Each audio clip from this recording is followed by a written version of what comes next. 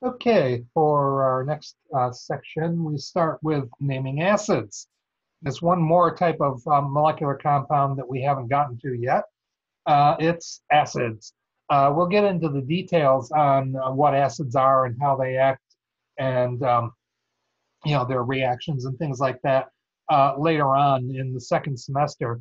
But for now, just suffice it to say that acids are molecular compounds that are composed of hydrogen and a negative ion. Their main characteristic is that they, chemically anyway, is that they increase the concentration of hydrogen ions in water. And so, in other words, in water is an important phrase here. Acids are only acidic when they're in water. So they're only named as acids when they're in the aqueous phase. In fact, many acids can exist, or many compounds that are acidic in water can exist outside of water, but since they're not in water in those cases, they're not acids, and they're actually given different names depending on whether they're in the pure state or dissolved in water. Some of the, so an example first might be hydrochloric acid.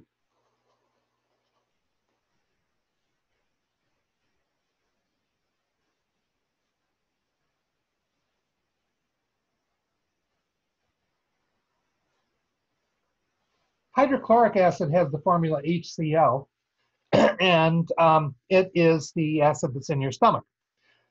But HCl also exists in a pure form, which is a gas. And as a gas, because it's not dissolved in water, it's actually called hydrogen chloride. If you then put that hydrogen chloride in water, much of it will dissolve and it becomes HCl aqueous, which is hydrochloric acid.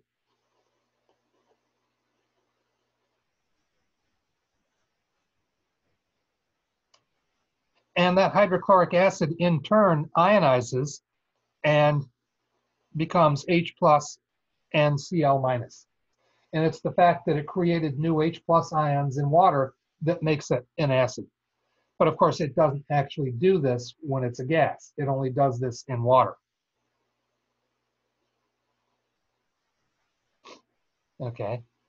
Um, some of the properties of acids, and we'll go over more when we get to acids and bases, well, in the second session. For one thing, they taste sour.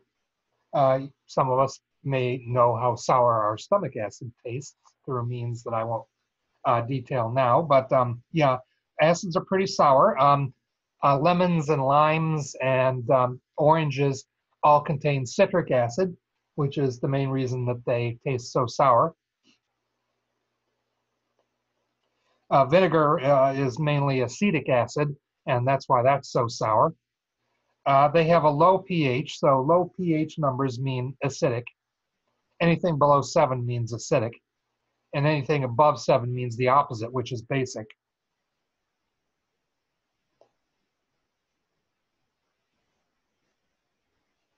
And acids neutralize bases and also are neutralized by bases. So basically you add an acid and a base and you get something that's neutral or closer to neutral than the original acids and bases were.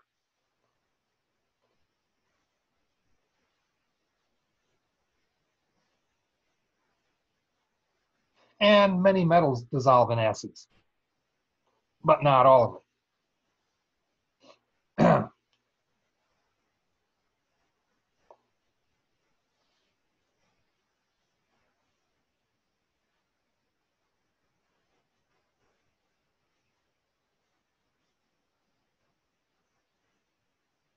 There are essentially two categories of acids that we need to be aware of for naming purposes right now. There are also some others that you'll get to when you get to the chapter on acids and bases. Um, there are binary acids and there are oxyacids.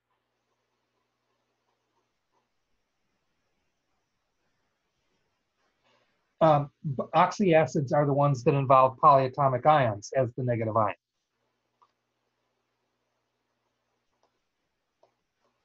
Okay, so for binary acids,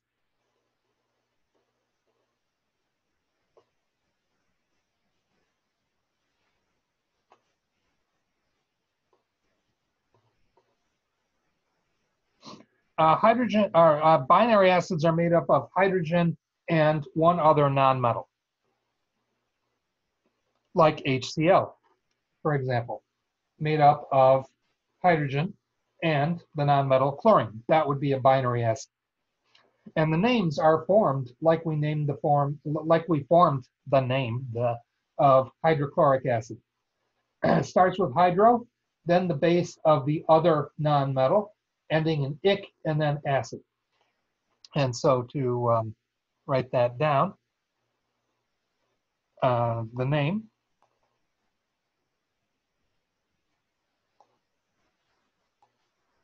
it would be hydro, followed by the base name of the other nonmetal,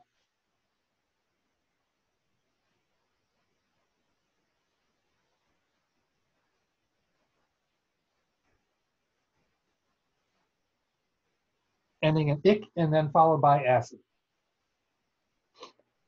And some examples of those would be, well, HCl, we already saw that.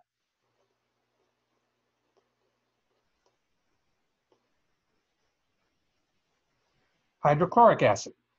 There's HBr.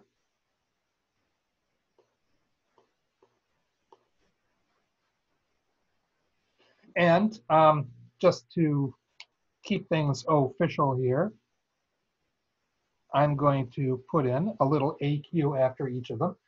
Because remember, as a gas, HCl would be named as hydrogen chloride. As a gas, HBr would be named hydrogen bromide.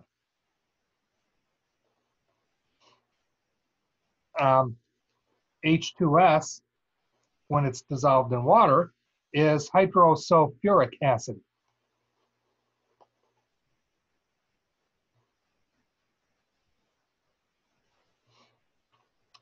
As a gas, that would be called hydrogen sulfide, which is actually a common name. It technically should be dihydrogen sulfide. Okay, and so that's basically the way you go with the binary acids. That's pretty simple. For the oxyacids, remember, these are the ones that involve oxygen-containing polyatomic ions.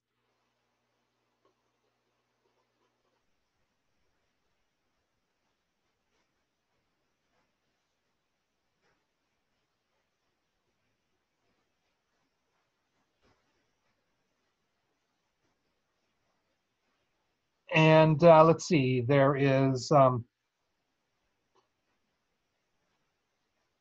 a table in chapter 3, table 3.5, which actually gives the oxyanions.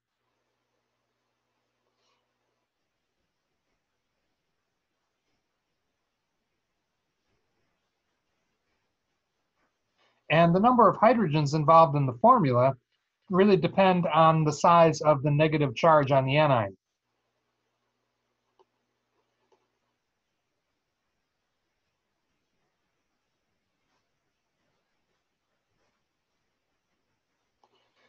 Because, of course, the hydrogen ultimately has a charge of +1. So you need 1H plus for each negative charge on the anion.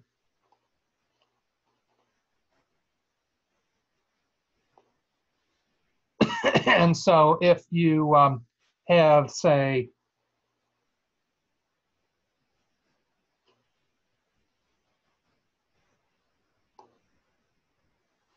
an acid involving the anion nitrate, NO3 minus,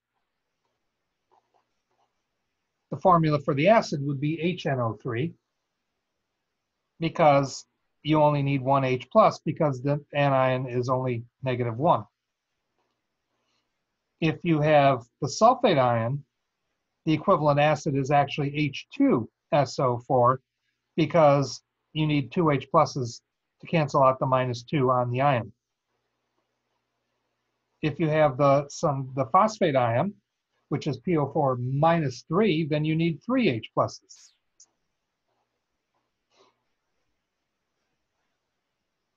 Like so.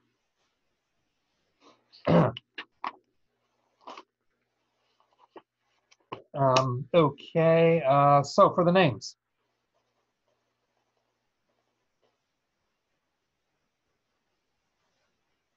Naming of oxyacids.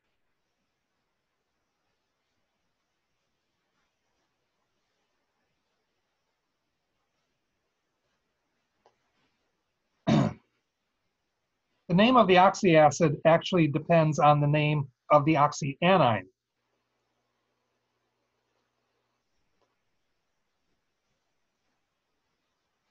If the name of the oxyanion ends in ATE,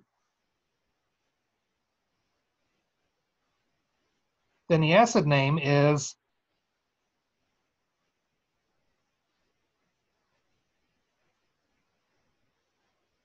the base of the oxyanion name with "ic" tacked onto it and followed by the word acid.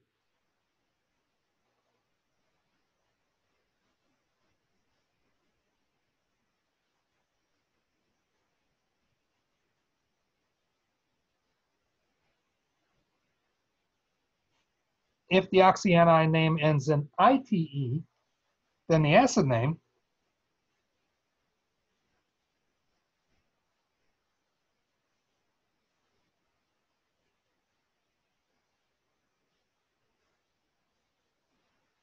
takes the form of the base of the oxyanion name with OUS tacked onto it, followed by the word acid.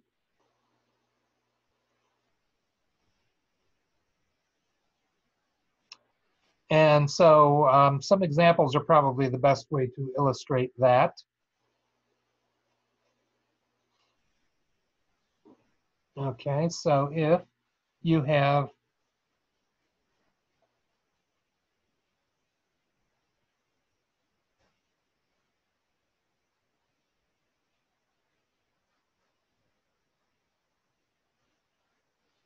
the formula HNO3, you would note, hopefully, that it involves the nitrate anion, which is the NO3 part, and therefore the acid name would be nitric acid.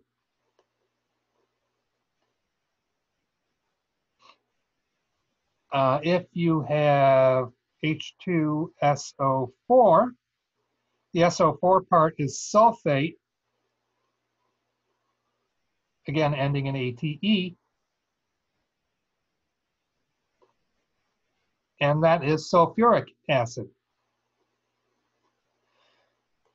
So it's not sulfic acid, it's sulfuric acid. Some of these rules don't apply universally exactly in every case.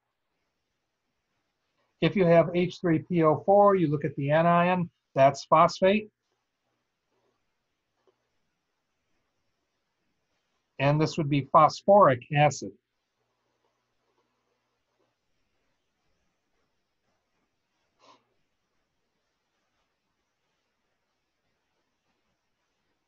If you have HClO4, the ClO4 part is chlorate, or sorry, perchlorate, the perchlorate ion, and that would be perchloric acid.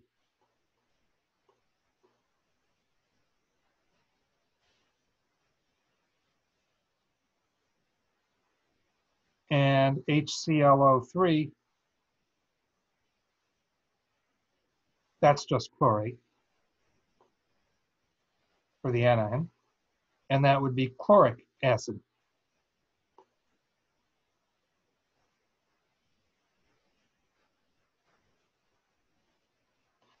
C2H3O2, if you look the C2H3O2 up in the list of polyatomic ions,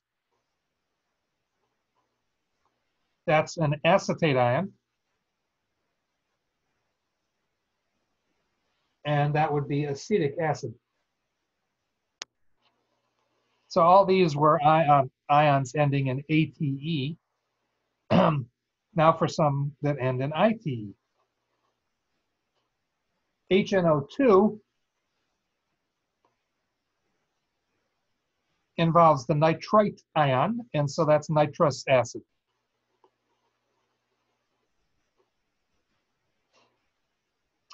And H2SO3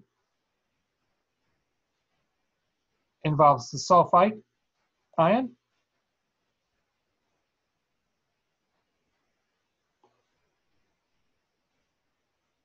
And so that's called sulfurous acid.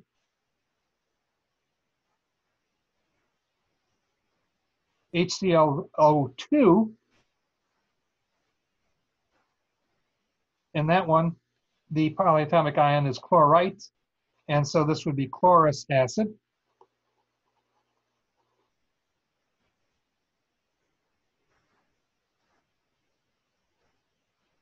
And there's also HClO, which involves the hypochlorite ion, and that's hypochlorous acid.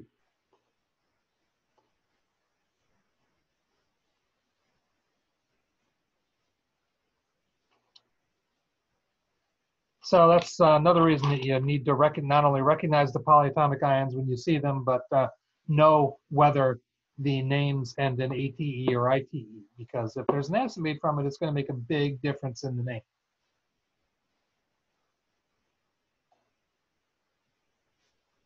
Okay, the next section we get to is formula mass and moles for compounds.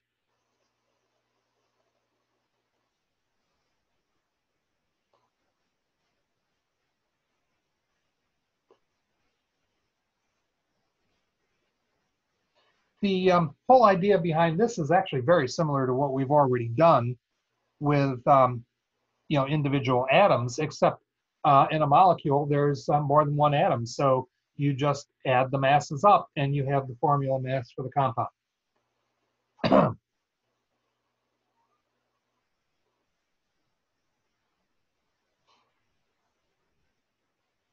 So we define formula mass as the mass of an average molecule or formula unit of a compound.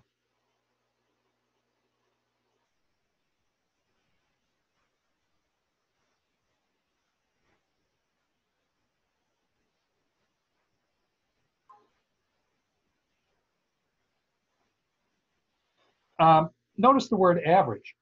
What that means is that you can use the masses from the periodic table for the various elements that are in a given compound. Remember, the masses in the periodic table are actually just weighted averages of the masses for the individual isotopes of that particular element. And basically every element has at least two isotopes, and we take a weighted average of the masses of those isotopes, and that's what appears in the periodic table. If you're talking about the formula mass for an individual molecule, that individual molecule is going to involve certain individual atoms of a particular element, and those individual atoms will be specific isotopes of that element. And so a given molecule containing a certain element will have its own characteristic mass based on which isotopes of the elements are involved. But that would mean that we would have to know which isotopes of every element in the compound are present if we want the mass of just one molecule. What we're really doing in the case of formula mass is we're finding the mass of an average molecule. Because in most cases, we're going to be working with huge numbers of molecules anyway. And so when you look at all of those billions and billions of molecules as a whole, all of the isotopes are going to average out so that the mass of any given atom of an element is going to be basically, for the entire sample, it's going to average out to the same as it is in the periodic table. So that's kind of a long discourse on why the word average is in there. It just makes it easier for us. We can use the masses in the periodic table instead of knowing specifically which isotopes are present in a given molecule. And the formula mass is just the total of all the atomic masses for the elements present.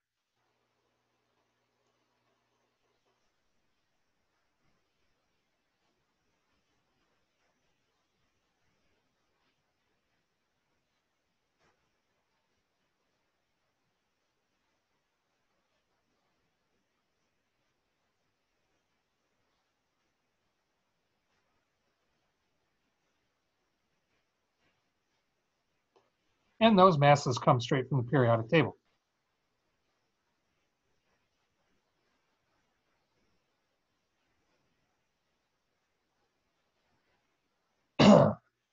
One way of writing it in more kind of formal mathematical terms would be the summation of the number of atoms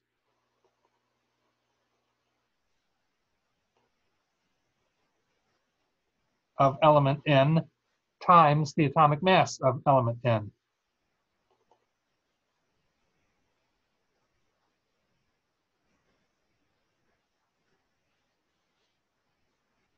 Okay, that's nice. But looking at actual examples will probably help more.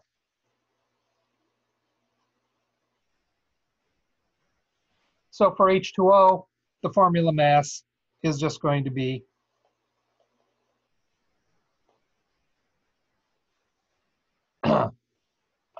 two times the atomic mass of hydrogen plus one times the atomic mass of oxygen. That's 2 times 1 AMU plus 1 times 16 AMUs.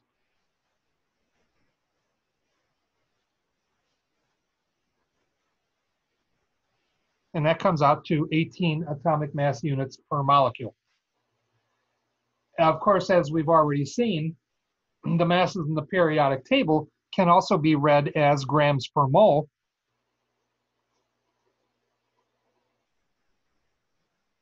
So it's 18 atomic mass units for every molecule of H2O, or 18 grams per mole of H2O.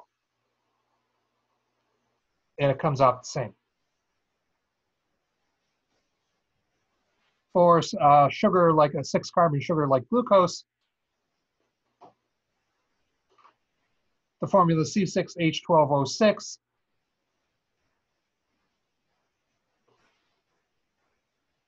so the formula mass is going to be 6 times 12 AMU for the carbon plus 12 times 1 AMU for the hydrogen plus 6 times 16 AMUs for the oxygen.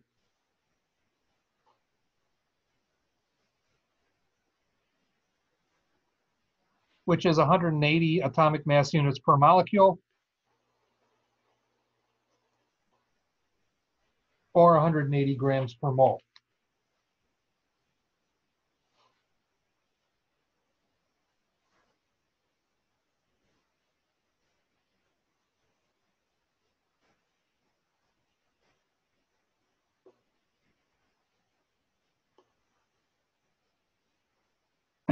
Technically,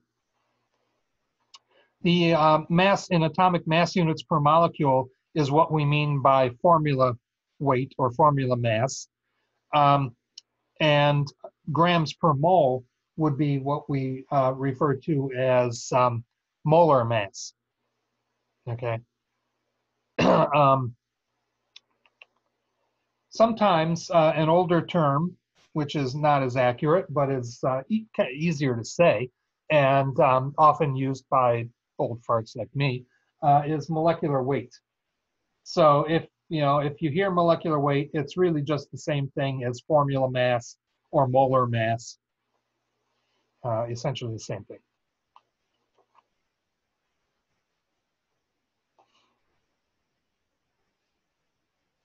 Using molar mass with the idea of moles and Avogadro's number,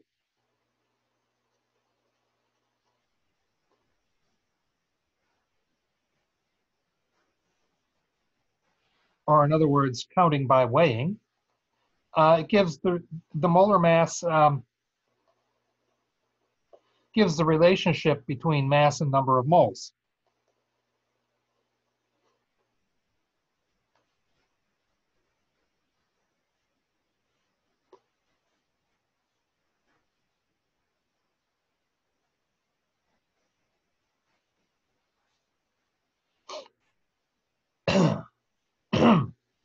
Okay, and then once the number of moles is determined, then you can actually find the number of molecules if you want to.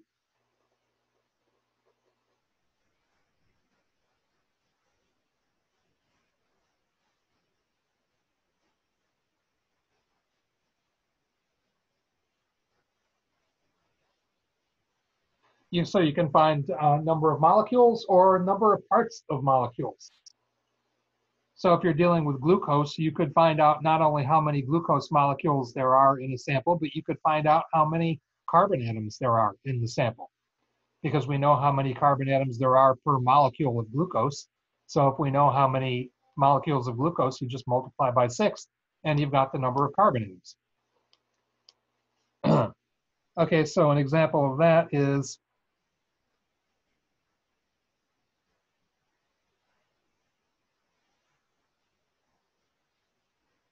how many H2O molecules would there be in a kilogram of ice? A kilogram being 1,000 grams. Notice I put a decimal point at the end of 1,000, so it has 4 significant figures, not just one like it would if I hadn't done that.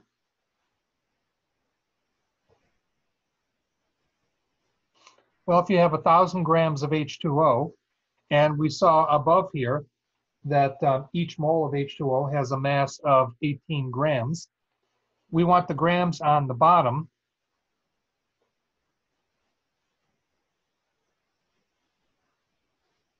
so that it will cancel out with the units we started out with. And we come to 55.5 repeating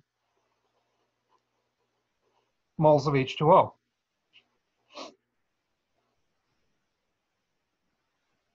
The number of moles of H2O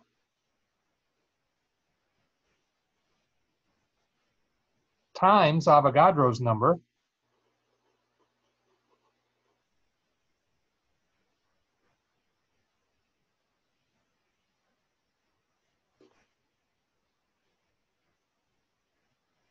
which is the same for everything, remember, 6.02 times 10 to the 23rd items of whatever those items are would be the number in each mole. And we end up with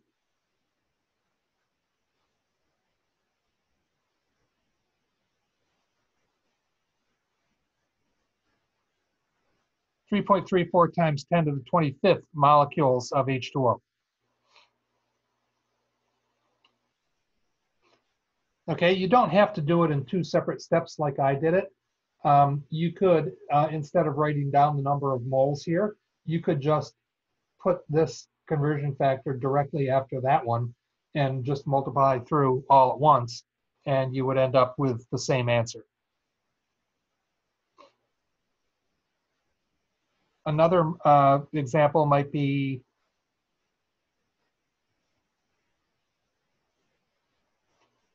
what would be the mass of 1.05 times 10 to the 25th formula units of HCl, of NaCl.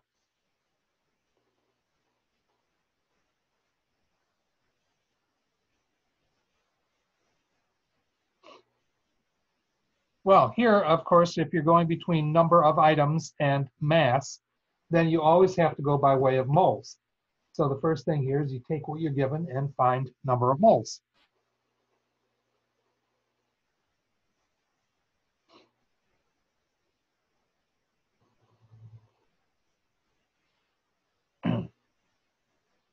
Okay, so we have 1.05 times 10 to the 25th formula units of NaCl. There's 1 mole of NaCl for every 6.02 times 10 to the 23rd formula units. And if we divide this out, remember when you're dividing this, remember to put parentheses around the entire number you're dividing by in this case. Otherwise, the calculator will misunderstand what you want. So it's 1.05 times 10 to the 25th divided by parenthesis 6.02 times 10 to the 23rd close parenthesis equals, and you should get, where is it? Oh, I didn't write that down because I did it all in one step, but I don't have space here. So 1.055 times 10 to the 25th divided by parentheses 6.02 times 10 to the 23rd close parenthesis equals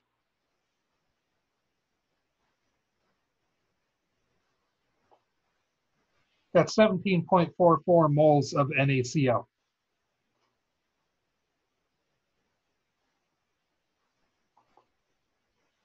You can then take that and look up sodium and chlorine in the periodic table and find out what their atomic masses are, or molar masses, and you'll find that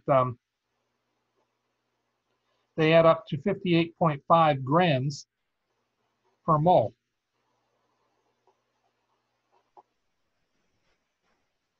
23 for the sodium and 35.5 for the chlorine gives you 58.5. And that would be 1,020 grams. And that actually is the correct number of significant figures. That would be 3 without a decimal point. The 0 at the end doesn't count, but the 0 between the 1 and the 2 does count. So that's 3 significant figures. And we had 3 significant figures in the original number and in the 58.5, so, and in the 6.02. So 3 it is.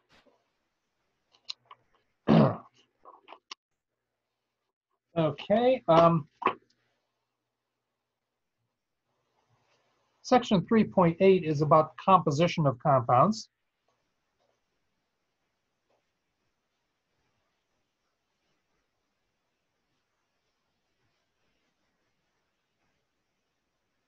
And we'll get to that right after this message because we're just about up to the half-hour mark. So see you in the next segment.